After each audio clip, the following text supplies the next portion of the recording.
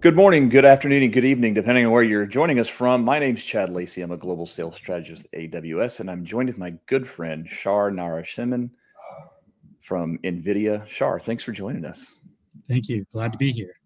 So, NVIDIA, it's a name that all of us in the tech industry and a lot of PC gamers have known forever. You guys have been around since 1993. You really started in innovating in GPUs, especially for PC gaming around 1999.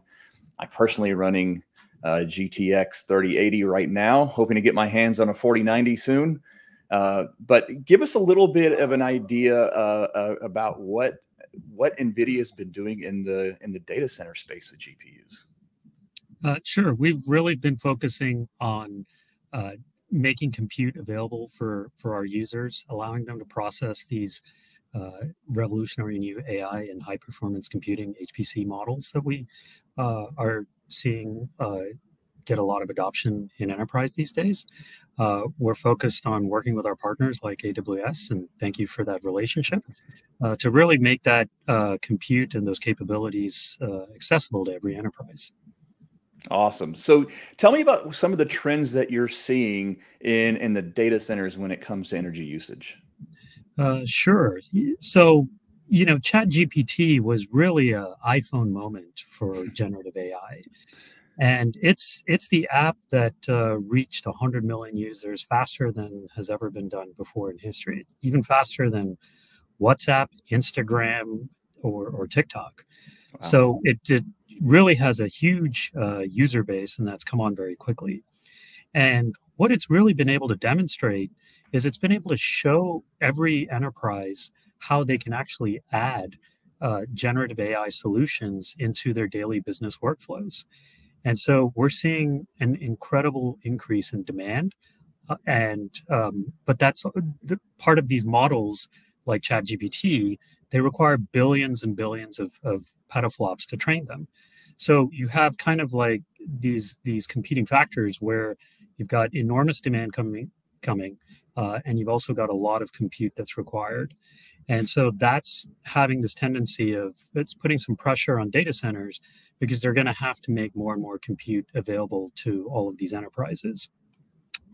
Now, currently, when we look at how this works in terms of energy, data centers consume about 2% of the world's energy supply.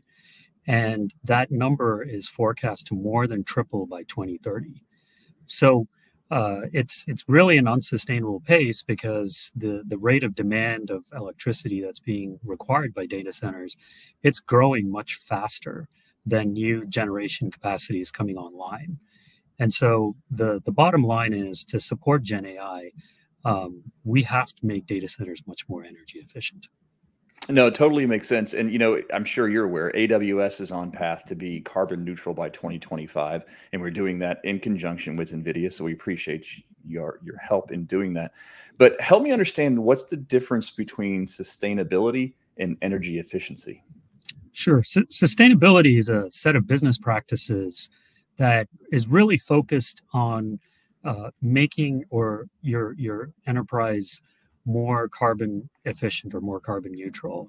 It's a holistic set of processes that you do throughout the life cycle of your product and how you minimize your impact on the environment.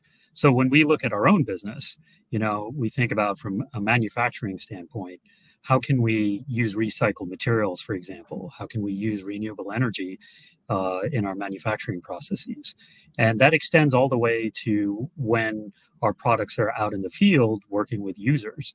How do they minimize the amount of energy that they use while they're actually in use? And so that's a very holistic end-to-end way of looking at how do we minimize our carbon footprint on the planet. Energy efficiency is a subset of those things, and it's specifically focused on taking a product and minimizing the amount of energy that it's using to complete a specific task or workload. So the easiest way to think about it when we're talking about servers is, how much wall power are we measuring as the server is actually completing a workload? No, it totally makes sense. And in that same realm, so generative AI is a topic that is getting a lot of buzz today. AWS made some announcements earlier where we're getting in the space. But can generative AI like ChatGPT be thought of as sustainable? Don't they consume a lot of energy? So it's true that these models do consume a lot of energy. They do require very large compute clusters to be able to handle these workloads. But we have to look at it from a perspective of what is the value that they're adding to an enterprise or to a business. Um, Gen AI solutions can really grow your business, your roadmap, add new opportunities for your customers.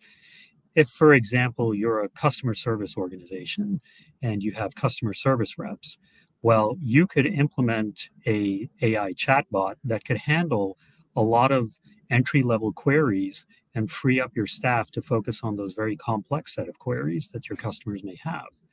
And by doing that, you could increase your customer base by several orders of magnitude. So now you're growing your business revenues and profitability in a way that would have been a lot more expensive, both financially as well as carbon wise, if you were to do it using traditional means of growing your enterprise. So these Gen AI solutions can really pay for themselves because they can very efficiently bring about new business opportunities. And I should point out that Gen AI comes in many shapes and sizes. You've got ChatGPT, which is kind of on the larger end of the scale, LLMs or large language models, as we call them, but they scale down to the small end of the scale, what we call stable diffusion, which is an art generation AI model that can run on a single GPU. But regardless of the size of the model that you're dealing with, the most important thing is how do we make it run as efficiently as possible when you're handling the compute. And that's where NVIDIA GPUs running on AWS are a great way to bring these offerings to our partners. So I know a lot of the people watching this are probably taking a look at generative AI, starting to figure out some of the use cases within their own businesses. What's a layperson example of business adopting generative AI? So, virtually every human process can in some way, shape, or form be implemented with a Gen AI solution. So, one that I really like to quote is imagine you're a software maker that makes PDF software. Your customer base are predominantly people editing and creating text documents. You could add Stable Diffusion, which is a model that allows you to use a number of text prompts. Just write a sentence and ask it to generate an image on the fly for you. And just in a couple of seconds, you could have realistic, beautiful images that can really enrich your PDF document. So, this turns into a win-win because the customer suddenly gets a much richer experience. They're creating these beautiful assets with rich, engaging content, and the PDF maker gets a brand new opportunity to upsell value to their customers. And if they made this a subscription-based service, then suddenly they've unlocked a brand new revenue stream for their customers. So, Shar, I love that example. So, taking this PDF software company, how can they make the most with AWS and NVIDIA to meet their carbon neutral, carbon zero goals? So, anytime we add a new user feature like this, we see a surge in demand as everyone rushes to use it, just like what happened with ChatGPT. So this PDF software maker, their expertise is in line of creating and distributing software. And building data centers isn't necessarily their forte. And that's why AWS is the perfect partner. Without that costly CapEx spend of building a data center and setting up their own servers, they can come to AWS and dynamically scale up and down as demand appears for their user base. So AWS is a great way for these customers to get online, and the PDF software maker is going to need different types of compute. They're going to have to do what we call AI training, which is where you're teaching the model and refining its output over time to give better images. And they're also going to have to do what we call AI inference, which is where you take that model and you deploy it into production. AWS has wonderful instances that are fully optimized for all of these different types of use cases. And you can really, by choosing NVIDIA GPUs on AWS, you can really reduce your impact on the environment. For example, if I were the PDF maker and I was running BERT, which is a natural language processing model to understand what your query is actually asking. And if I were to run that on AWS US East reserved instances, then if I were to use NVIDIA GPUs instead of CPUs, I would save 16 times as much from an expenditure standpoint. So it's a lot cheaper, and I would have 1/20th of the carbon footprint as I do that. And these benefits, they extend even further as you go to the really large language models. The H100 GPU from NVIDIA with the Hopper architecture, that has what we call a transformer engine that's optimized for some of these LLM models. And in those models, we're 300 times more energy efficient than CPUs at the same task. So the combination of NVIDIA GPUs on AWS instances is a great way for customers to scale up demand and do it in a very energy efficient manner on their supply chain.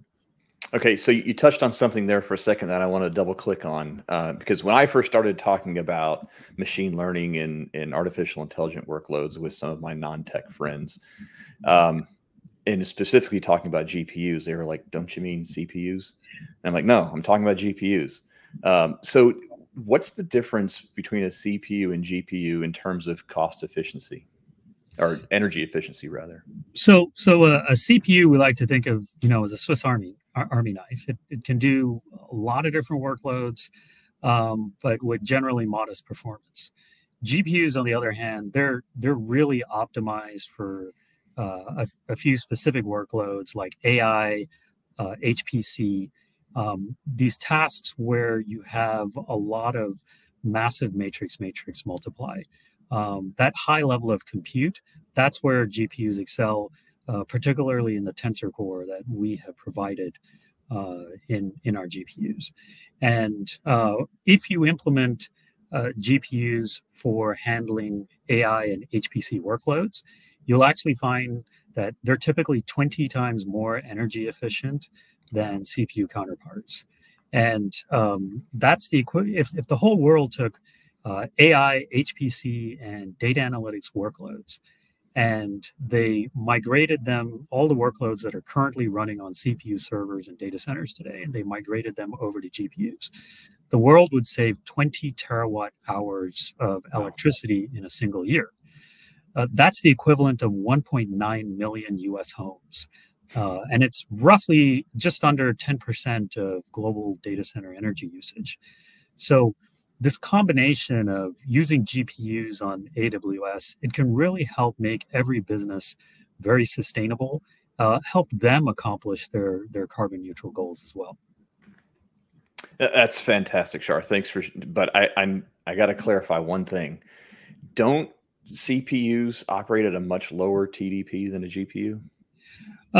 So TDP is known as thermal design power, and it's the peak operating power of a processor. Typically, how much power would you draw if you were running at max throughput? It's true that CPUs have a lower TDP, but they take orders of magnitude longer to handle and complete the exact same workload or task. So by running for that much longer, they end up burning a lot more energy in aggregate. GPUs have very high throughput. They complete the task very quickly, and then they go back into a low power idle state where they're not consuming much energy at all. And so in aggregate, for these AI, HPC, data analytics workloads that we've analyzed, we found that there's huge savings when it comes to energy. The easiest analogy that I like to use in this instance is, if you're moving your home and you're getting a moving truck to move your stuff, it's much cheaper, much quicker, way more efficient to just get a moving truck and make that trip one time.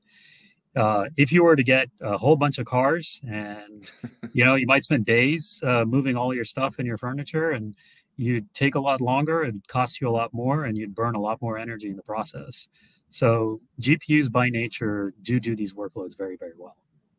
Having just moved in the last year, I understand that analogy all too well. So how does NVIDIA think holistically about energy efficiency through hardware and software? So we're making optimizations throughout the entire data center stack, both at the hardware level as well as the software level, to really accelerate and make these workloads more energy efficient. So these neural networks, for example, we typically think of them as a graph that has many, many layers, hundreds, sometimes thousands.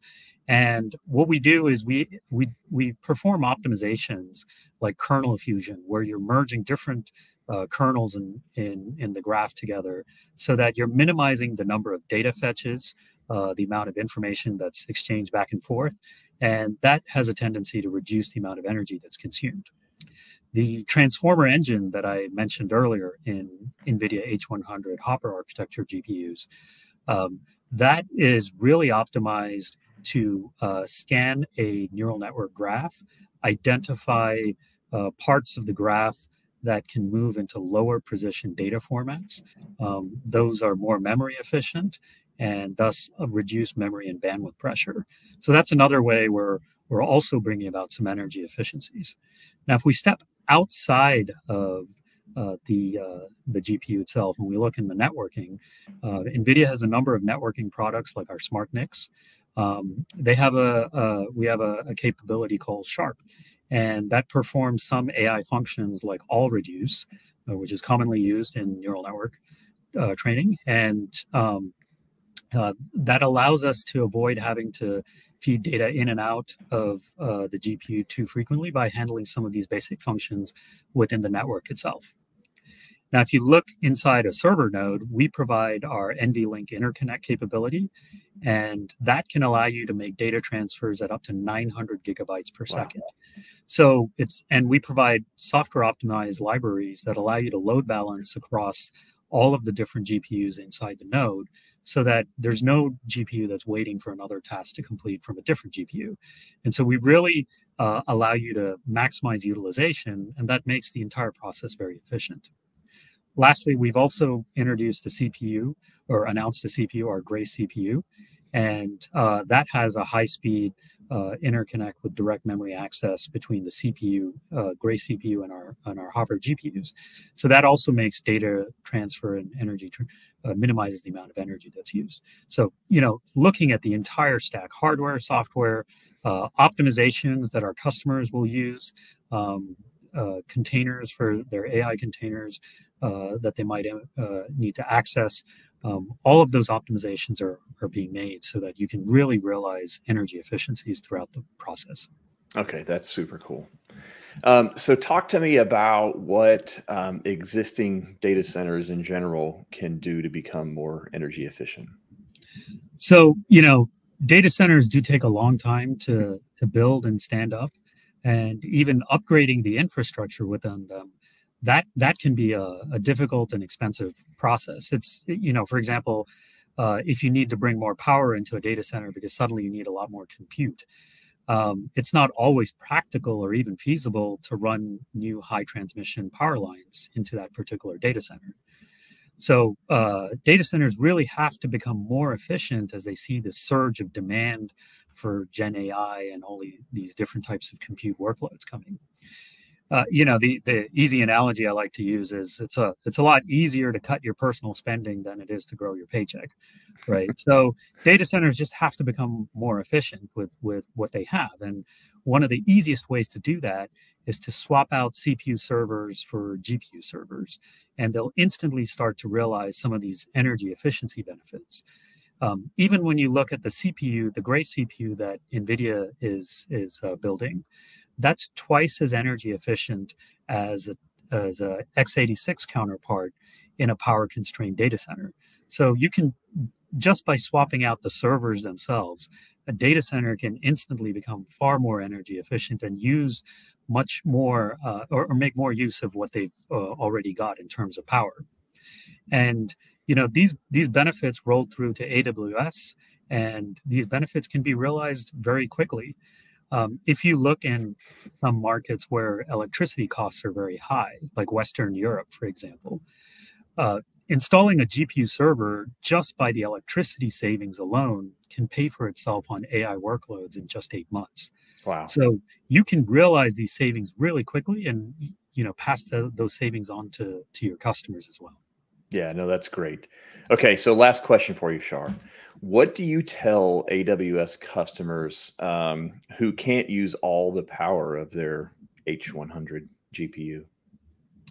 Well, we do have a feature called multi-instance GPU, or MIG, and that allows you to securely partition a GPU into up to 7 smaller GPU instances, and that guarantees quality of service. It's a function that's built into the hardware itself, and that lets you rent out much smaller instances that can be dedicated to individual customers, guarantee quality of service, and you can just really optimize and right size the amount of GPU compute that you need. Well, that's awesome. Ishar, I just can't thank you enough for joining us here on Earth Day and sharing all this information about how customers can be more energy efficient and work towards getting their carbon zero goals. It's been a thrill having you and sharing all your information, so I really appreciate it. Thank you so much, Chad. Really appreciate the opportunity to be here today, and thank you again to AWS. And before we let everybody go, we do want to remind you that NVIDIA has a deep dive on NVIDIA's physics ML framework modulus, which I believe somebody's going to put a link in the chat while we're talking. And if you want to know more information about some of the NVIDIA technologies on AWS, you can go to aws.amazon.com/NVIDIA. We really appreciate you all joining us here on Earth Day, and have a great Earth Day. Thank you so much. Happy Earth Day.